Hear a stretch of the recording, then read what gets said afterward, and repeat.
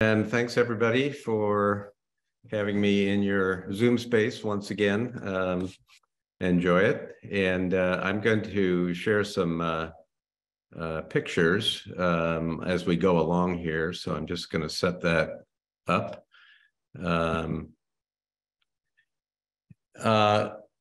Microclimates are complicated little beasties that can vary depending on how granular you want to get about them. They can be a drop of water in an orchid blossom, and they can be the whole side of your house or your yard, or they can be your deck on one side as opposed to your deck on the other side of your building.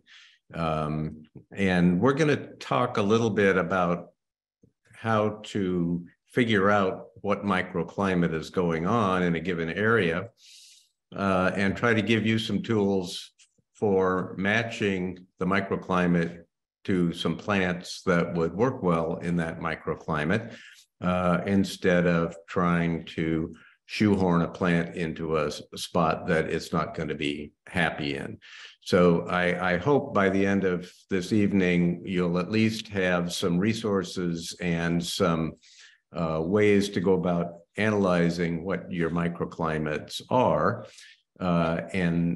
So we're going to give you the tools to fish microclimates rather than giving you a bunch of plants and saying, well, do this with this one and this with this one.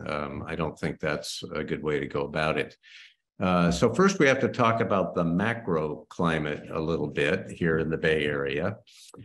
You can see the world map up there on the screen and the little blotches of purple that are on each continent except maybe Asia, depending on where Asia starts.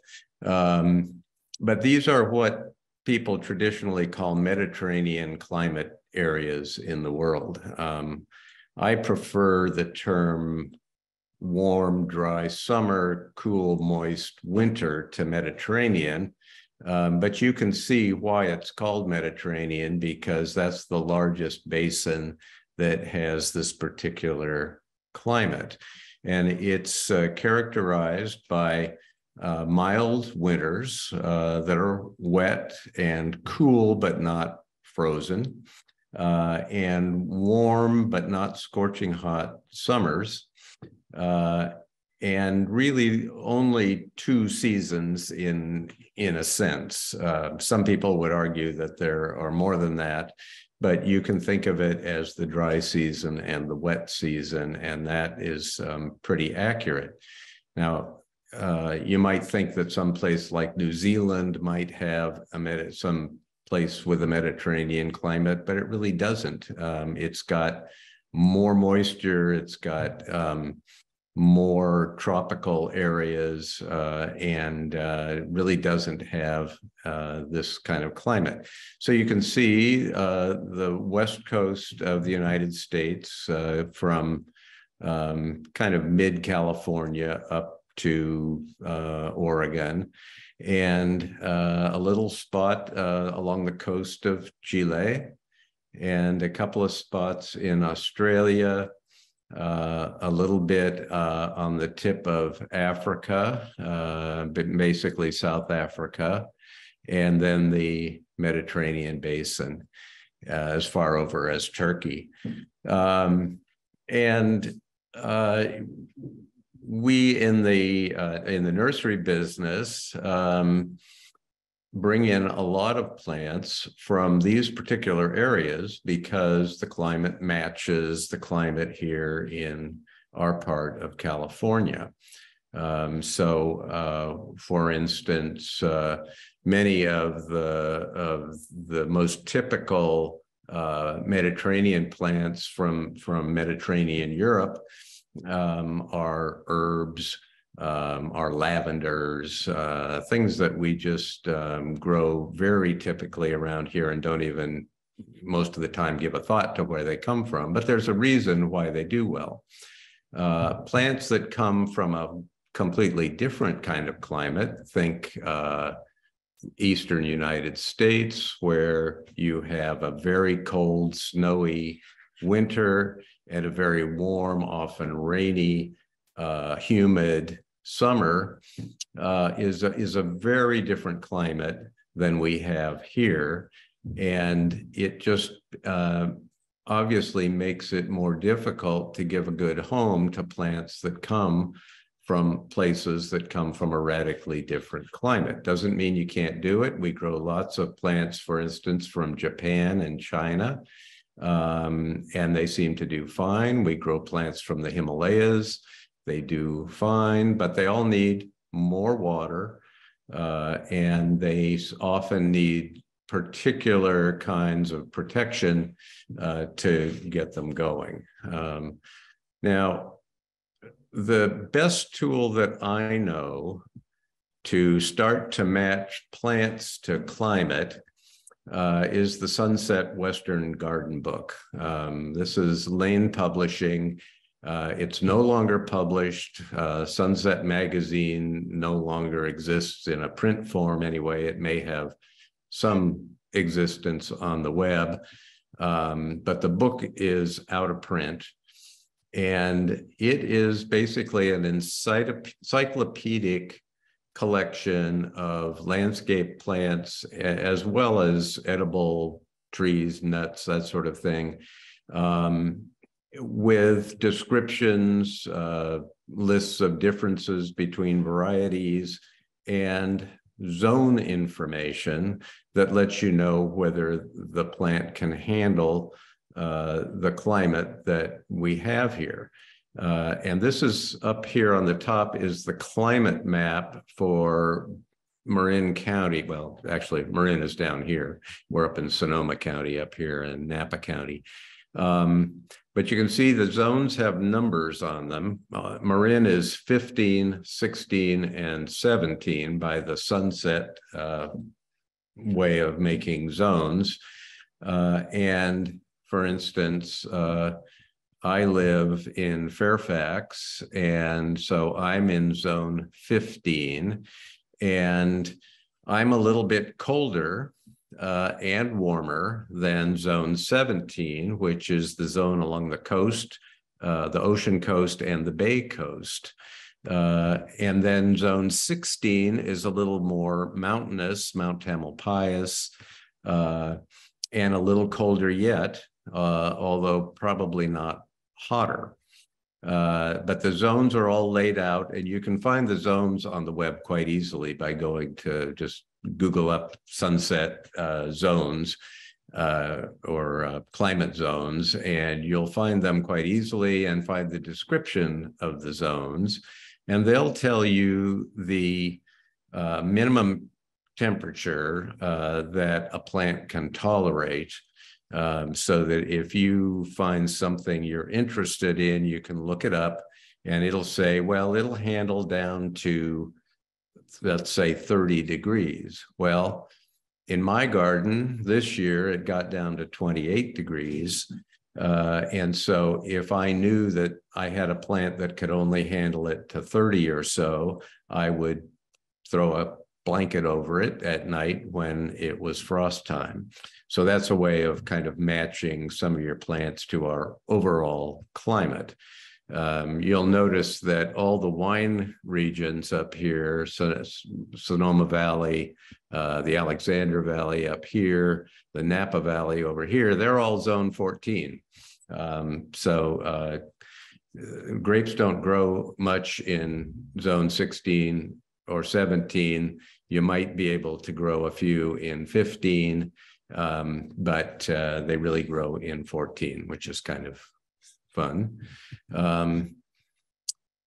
The other zone system is the U.S. Department of Agriculture zone system. It's not quite as granular as the Sunset system.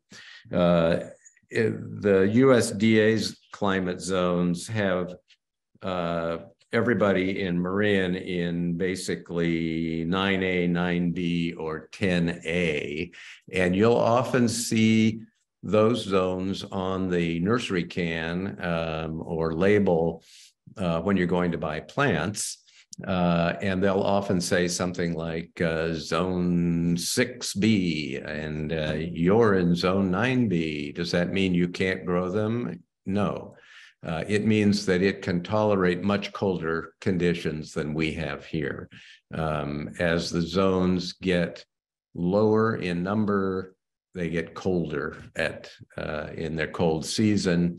And so a plant that can handle zone 6 can handle zone 9 or 10 without any problem at all in terms of the cold. So you don't have to worry about that. There are a few exceptions, things that need the cold, but we're not going to get into that right now.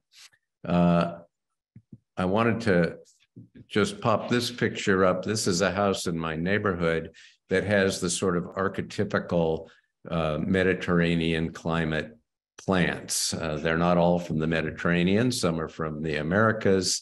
Some are from, some are from South Africa. But you have things like the salvia, the Mexican sage, Salvia leucantha. This is a nice rosemary, which is from Europe. This is the strawberry tree, European strawberry tree, Arbutus unido, a relative, the only relative really out there of the madrone tree. Back here is an oleander. There's a yucca here, that's from the Americas. Over here, this light green one is a coleonema, the breath of heaven. I'm not really enamored of the pruning style, but it has a pretty pink flower and is from South Africa as well. I have a suspicion that this might be an olive tree back here, although I forgot to look at it closely when I took the picture. But the trunk looks like very olivey and the grayish leaves. So that's definitely European. And over here is some Nandina domestica, the heavenly bamboo. And all of these have in common that they can handle our very dry summers. And he's got them planted out on the kind of southwestern side of his house where they're in full sun all day. They're all well established, and he probably doesn't have to water them very much during the summer at all for them to thrive. On the other side of his house, it would be a more northeasterly exposure, and it would be very different. Some of these plants probably would not thrive back there. And I don't have a picture of it, so I don't know what he's got back there. But what we're starting to see here is, okay, I've got a macroclimate that's European, and here my microclimate is that I'm out in the full sun. I don't have a lot of seepage. I'm not by a creek. This is going to be a dry area, and I want plants that are going to be able to tolerate the dryness during the summer.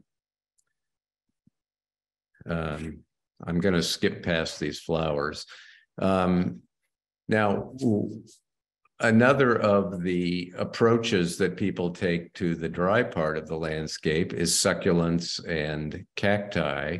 Here we have a garden that has some big agaves, Agave americana. This is the variegated one, and this is the blue agave. And then they've got some opuntias, the prickly pear cactuses over here. In the dry hillsides near my house, there's a lot of this kind of landscaping because it tolerates, again, the dryness and the heat during the summer. And there were a lot of Italian and Portuguese immigrants that moved in way back when they were building the reservoirs in Marin.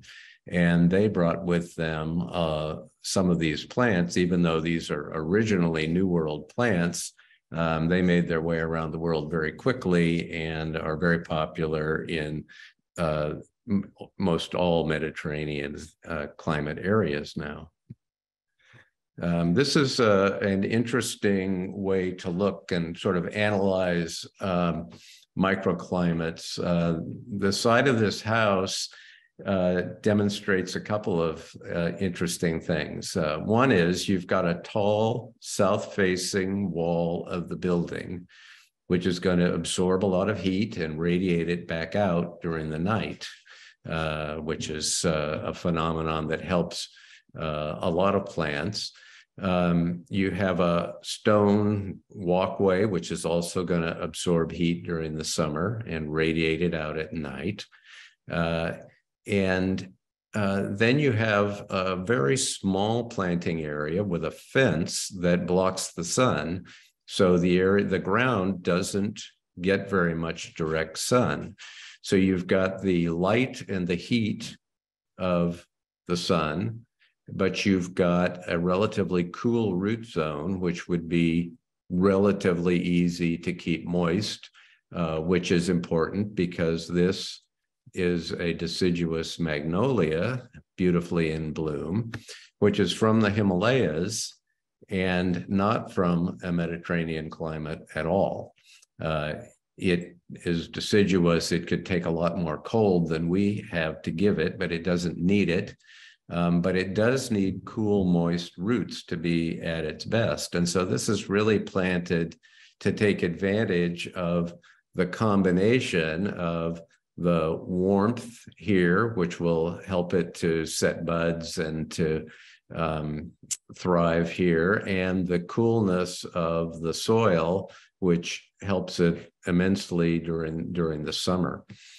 So I thought that was kind of an interesting combination of the warmth, but at the same time, the coolness.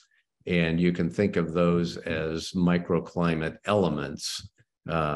Where do I get my warmth? Where do I get my coolness? Where do I get my water? Do they happen naturally, or am I making it happen in some fashion? This is a little rustic planter box with some rosemary planted in it. This is the trailing rosemary. And it, as far as I can tell, gets zero water during the summer and does just fine. You can see it's old. There are these crangly old branches here that have obviously been there for a number of years.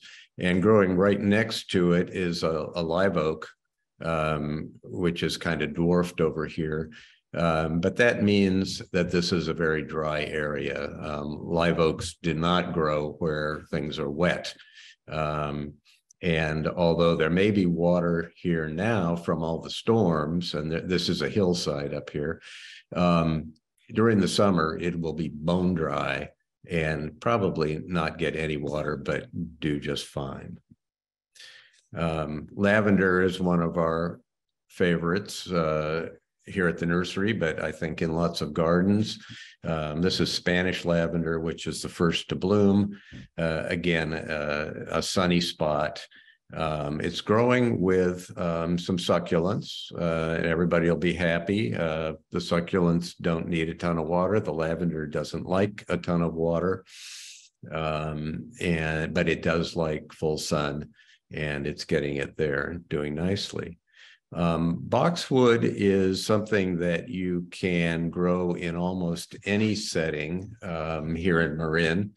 It's amazingly cold tolerant, even though it's evergreen, and we don't have any worries about it getting too cold. It's also very drought and heat tolerant once it's well established. And you see it sometimes trimmed as a squared off hedge, or these are growing in a little more natural way. They're not very old. They're maybe, been in here 3 years or something like that. But they're growing just sort of naturally, and I like the look of them. They develop this kind of copper color or bronze color during the winter as a reaction to cool temperatures. It's very normal, and they green up again once the weather warms up in the spring. But they can grow in full sun. Here they're in about half sun. They can grow in full shade. They can grow in a small container and be very content.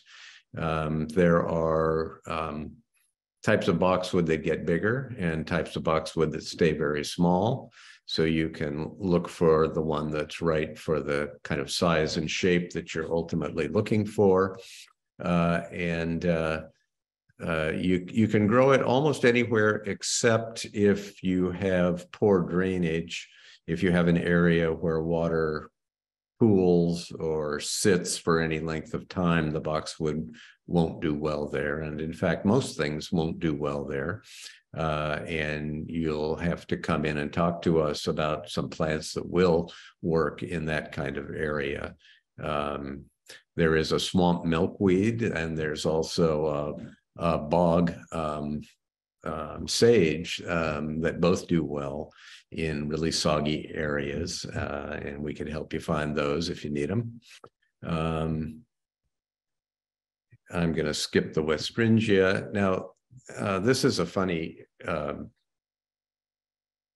design in a way. You got the walkway that goes straight up to this big circle, and then stairs way over here. And it's a little incongruous looking, but this is a very nice pineapple guava growing here that must be, 10 years old or so. They have beautiful red and white flowers and then the edible guava fruits. And they are just about a bulletproof plant for a sunny area in Marin, and they get up about 8 feet or so. So they make a nice focus plant, or they can be used as a hedging plant. And they've got other Mediterranean plants here. These are lavenders, and it looks like there's some rosemary here in the front, possibly. And then they've planted some bulbs underneath. And bulbs are from, most of them are from Turkey and the Middle East, and quite compatible with most everything we do here, although some of the tulips and hyacinths need chilling, more chilling during the winter than we have naturally for them here. I mentioned Nandina when we looked at that first picture of the garden with all the Mediterranean plants in it. And this is kind of a mid-level shot of a Nandina growing in about half shade, kind of filtered shade through big trees. It's thriving. It looks to me like it actually enjoys about half shade and some more moisture better than being out in the hot sun, although we generally recommend it for the full sun areas. But it clearly is very happy here, and it's bloomed well, and it's making all these pretty berries now. And the leaves look really good. It may not make as much color in the leaves in the part shade like this. One of the reasons one grows Nandina is for the kind of reddish, orangish tones of the leaves that are there year round, not just in the fall. And so growing it in more shade like this may cause it to be greener, but it might be a trade-off that's worthwhile since it looks really good. This is a garden that has really big trees. You can see some of the trunks in the background, and that usually means that you're going to have kind of dappled sun throughout the day. So you won't have the kind of full sun situation that we define as between 4 and 6 hours of midday sun, basically between 10 and 4 o'clock. You'll have sprinklings of sun throughout the day. And some of the plants that are more woodland plants might be appropriate there. They're not necessarily Mediterranean plants. They're plants that need a little more moisture, but often people will use azaleas, rhododendrons, things that like dappled sun and a little more moisture. But you have to be able to provide the moisture because we won't get it from rainfall. Even if you have shade, you won't have water unless you supply it to the plants. And you can make areas that have a moisture microclimate by irrigating, or you can have shady areas that are more dry shade and that can support plants that can thrive in dry shade. Sarcococa, which is called sweet box, is one of them. Helleborus does quite well in dry shade. Heuchera, which is alum root, does very well in dry shade. And that's important to know here in Marin because many of us live in a kind of an oak woodland setting, and we have live oaks, and it's pretty critical that you not keep a wet environment under a live oak because of the oak root fungus, Armorillia, that will attack the roots. It doesn't do it during the winter when the rains come, but it will do it if you irrigate heavily during the summer under a live oak. If you have a deciduous oak, it's not a worry. They don't have that problem. They like the water. And in fact, they only grow where there's water that they can get their roots down to. But the live oaks basically go dormant during the summer, even though they keep their leaves, and you want to keep the water away from them. So finding things that like dry shade is important. This is an example. I thought I would take the picture because I think it's an example of a plant that's placed in the wrong microclimate. This is a camellia, and it's growing in the full sun, again, in Fairfax, which gets pretty warm during the summer. Now, it looks like it's surviving just fine. It's blooming well. It's a number of years old. You can tell by the diameter of the trunk that it's been there a little while, maybe 10 years. But for it to thrive like this, they must be supplying it with a good deal of summer water, and even a little time when the water is cut off might be very damaging to it. So if it were me, I would plant it in a spot that has more just the morning sun and has a chance to cool off a bit in the mid to hot afternoon, mid to later hot afternoon time. I have seen camellias growing in full sun out in the Central Valley, and I don't understand how they survive, except that the Central Valley parts that I saw them in have relatively high groundwater. And so they must be getting constant groundwater. And so there might be areas, for instance, in Mill Valley, the area around Sycamore Park has a very high water table. And it might very well be that something like a camellia, once it was well established, would do very well because you would end up with a moist soil microclimate in that setting. During the winter, people in Sycamore Park can put a shovel, a shovel's depth down, they'll find water pooling. So the water table is quite high. Not sure why I took that, except that it was in full bloom. It's a plum. Now, here's a garden that my wife and I kind of say is overplanted, but this part isn't. These stairs are really pretty. And they've used rosemary here, and I'm not sure what all. They have some lavenders and I think some Santa Barbara daisies growing. It looks really nice. And over on the side of this is the same garden going down the street. They've got rosemary and Mexican sage, and then these taller, this is not madrone, although it looks like it. It's Arbutus marina, which is a hybrid between our native madrone and the European strawberry tree. This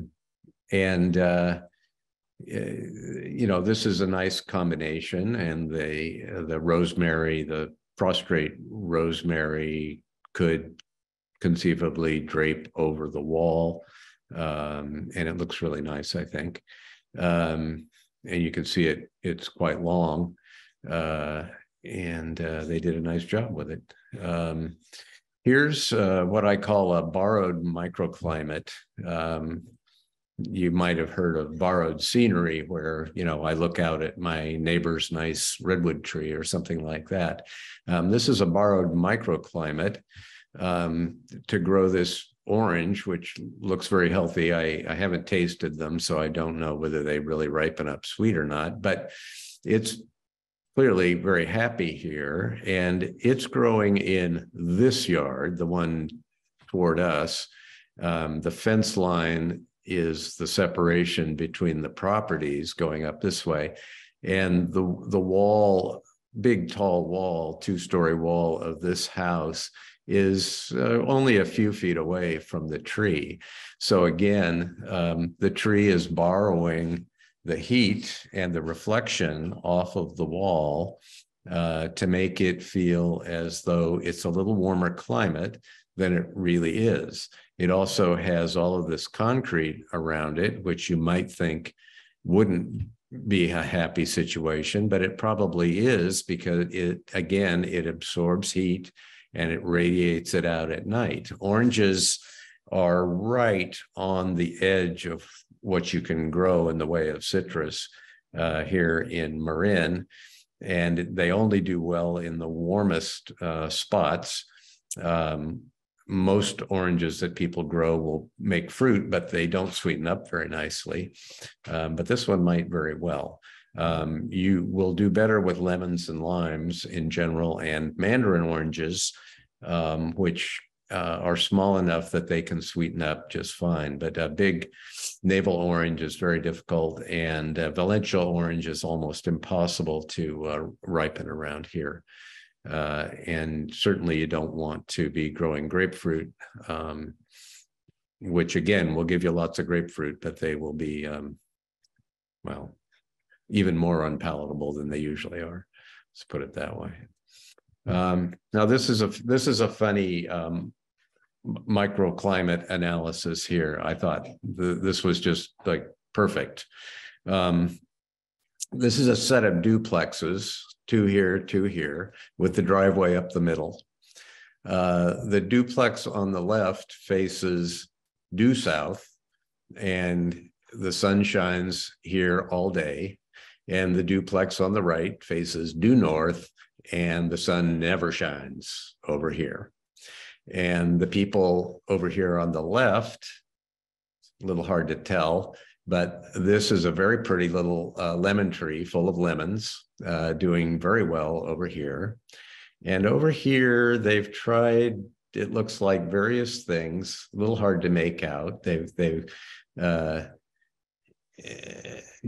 got some, what are these, Jen? Can't think of it.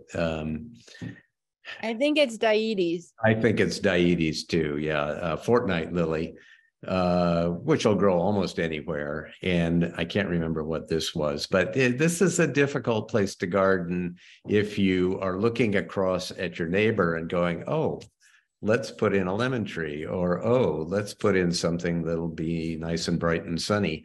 Well, it's not sunny at all. And they would be better off over here putting in some real shade lovers, and that might be something, they can be something kind of tropical looking, like Fatsia, or a bear's breech, or clivia, which has strappy leaves and a big orange flower that does very well in heavy shade. And so there are things that could be done here, but it's real dark, and it isn't going to ever get any direct sun, basically.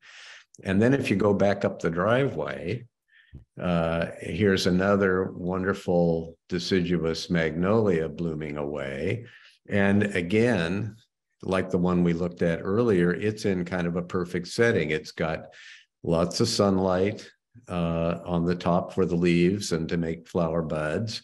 And then it's got shade from the building and from this fence that keeps the roots cool and would be relatively easy to irrigate and keep moist during the hot part of the summer, which it'll really appreciate. So, this is the way I look at exposures and climate, if you will, microclimate.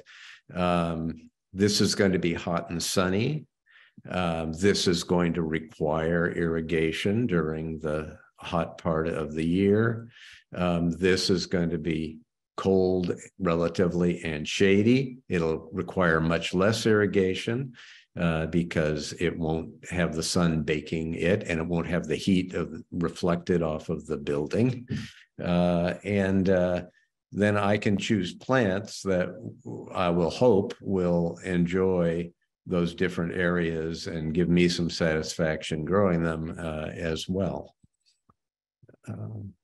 There's the cat. I thought I would just take this picture. This was at the same duplex complex, but out on the corner by the street. This is an asparagus myri, which are sometimes called foxtail fern. They're not a fern, they're a flowering plant, an asparagus. But you can see that it is happy as a clam, and you don't often see them as wild and kind of Dr. Seussy as this one is. But the color's wonderful. It can take anything between full sun and very little water to full shade and quite a bit of water. Very adaptable plant, and in this case, it's in mostly sun. Now, this is a manzanita. This is Arctostaphylos Howard McMinn, which is a wonderful native shrub that can take your full sun to half sun situations, and once well established, which means 3 or 4 years, can probably get through the entire summer without water, supplemental water. They get up about 6 to 8 feet and about the same width, and make these lovely little pink flowers during the winter, and the hummingbirds will feed on them, and the bees that come out early in the spring, native bees, will feed on them as well. To the right of this is a little olive tree, and olives are, whoops, I lost it there, didn't I? There it is. Olives are very adaptable, and really make a great landscape plant for lots of different areas. They come from the Mediterranean. You can think of them as growing on the rocky islands of, off of Italy and Greece. But that's not the only place they grow, and they can grow in your garden where there's moisture, or they can grow where there's no moisture. This one doesn't really get any irrigation at all, and it's kept trimmed. It's about 10 years old from the original planting, And it usually gets trimmed to about above the fence line there a couple times a year so that it stays small. And they're very easy to keep small if you have a spot where you'd like a small tree. They'll get big if you let them get big, but they don't have to. And they're really delightful in almost any setting. This is star jasmine. It isn't a true jasmine. It's what we call a fake jasmine, but it's called jasmine because it smells like jasmine. It's very sweet. Blooms during the summer, and it often turns reddish like this during the winter as a reaction to cold, but then greens up again. This one is in a shady location. And as a result, it probably doesn't bloom as much as if it were in a sunnier location, but it's in a pot. It'll live its entire life in a pot and it'll live a long time. It'll grow 6 or 8 feet without any problem, even in the pot. And it could grow out in the sun, but then it would have to be watered much more often during the summer.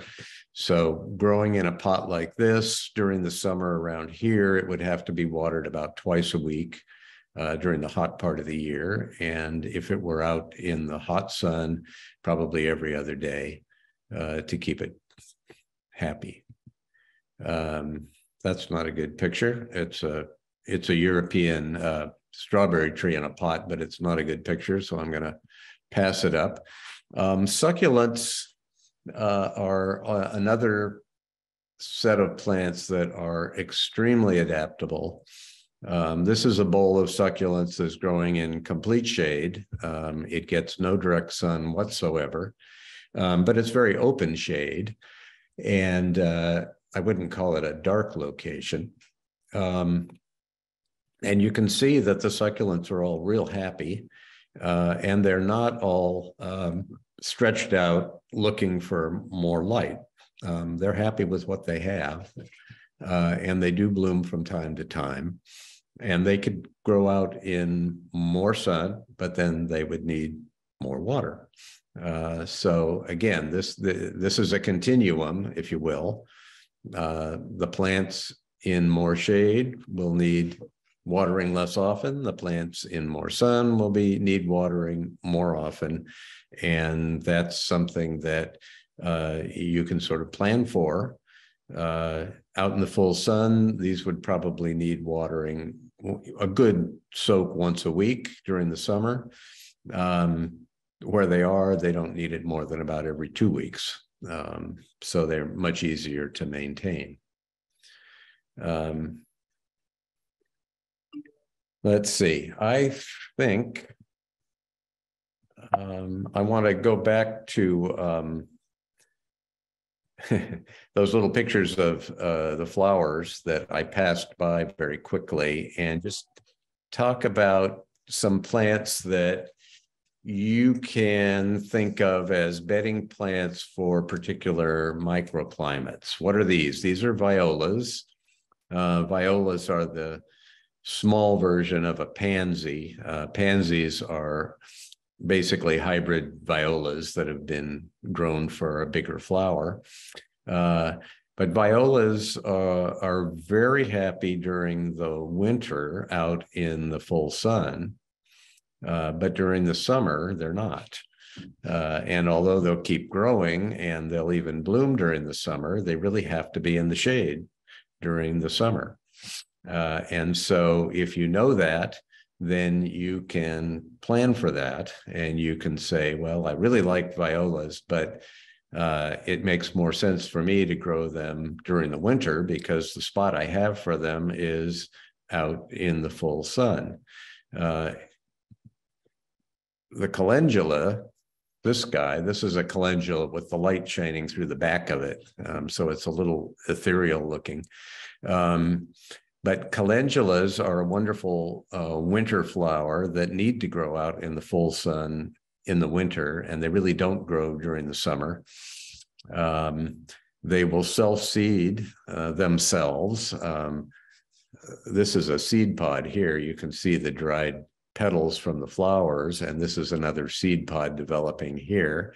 If you let them form and let the seeds fall, they'll often take root and grow up a new plant right there where the old one was. And eventually, after the old one is looking even more scraggly than this one, you can pull it out and let the little ones grow.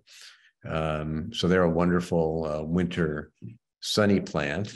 If I don't have a lot of pictures here for you, but if you want a winter shady flower, then you're thinking about the various kinds of primroses, and you're thinking about cyclamen, and those can give you lots of color during the winter. They do well in full shade, or during the colder months, even right out in full sun, if we have any full sun, depending on the year.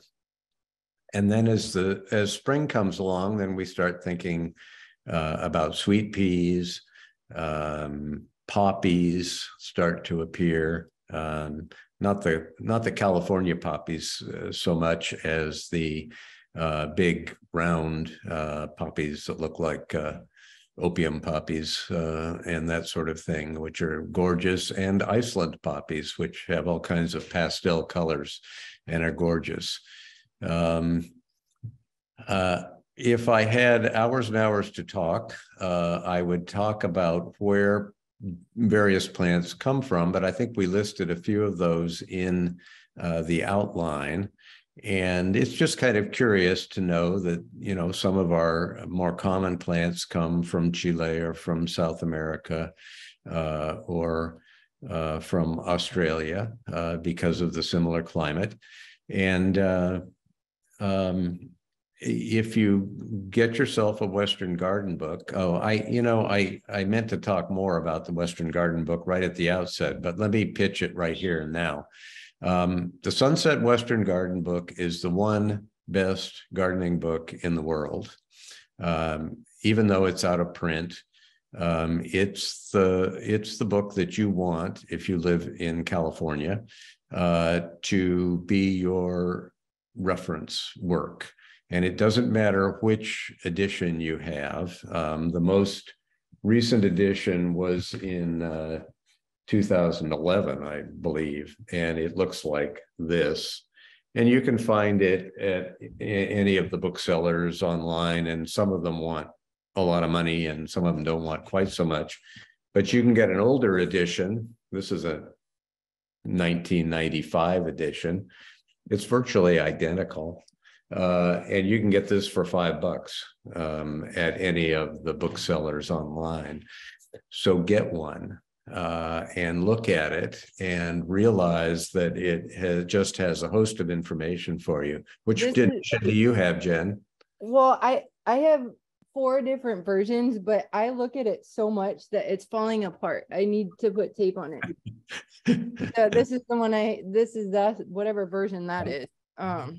Yeah, that's another, I think that's the one before the most recent one, but it really doesn't matter which one you get. So get one. Look over the zones, look over the descriptions, and then every plant description in the book will give you a zone rating. Of course, our winters are so mild here that we can grow almost anything in terms of the cold. There are exceptions. You're not going to bring something over that grows in Hawaii probably and grow it here. But and real tropical plants that we grow as house plants won't grow outside here in the winter. So don't take me literally when I say we can grow anything, but we can grow almost anything, and probably more things than almost anybody else in the world can grow right here in our neighborhoods. So I hope that's given you some little bits of information. I will be happy if there are any questions to address. Are there? Yeah, there is. But what I was going to say is what Dan and I were talking about earlier is that, and this came up in our class last week, is really anything that we sell at the nursery, you can grow in your garden, but it's a matter of figuring out your microclimate and what's the most effective place to put it. So you could grow a camellia in full sun, like that one was growing, but then you're going to be watering it more and blah, blah, blah. And so finding the best combination for the plants and the environment, it just makes it less water overall, more efficient. The plants tend to do better, and whatnot. So yeah, I think your illustrations really showed that nicely. So that was really good. The pictures. There's a question from somebody in Woodacre, on our, close to our side of the tracks. Yeah. I'm in Woodacre on shady side, only 5 or 6 hours of sun, have lots of brassicas growing, but heads are not growing. No heads on kohlrabi. What to do? Well, okay. This is a vegetable gardening question. We're going to talk about that when? 2 weeks from, into like 10 days from Saturday. So tune in a week from Saturday, 10 o'clock.